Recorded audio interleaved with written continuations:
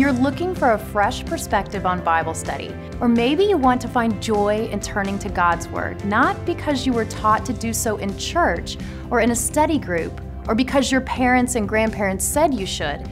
You want to look at the Bible in a way it was originally written and find the root connections in the Word.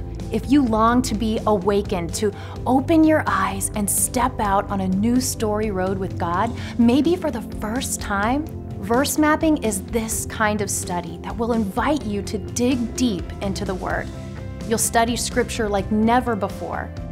Plain and simple, verse mapping is getting real about studying the Bible, all of it, and not just reading it, but also researching everything you can in a verse. The design, development, the actions, and the life application to learn more about who God is and how He wants to speak to you.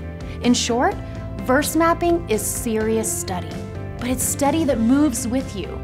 I'm Kristy Cambron. I'm a historical fiction author for HarperCollins, but I'm also a Bible researcher. And I hope you'll join me to verse map through the Gospel of Luke.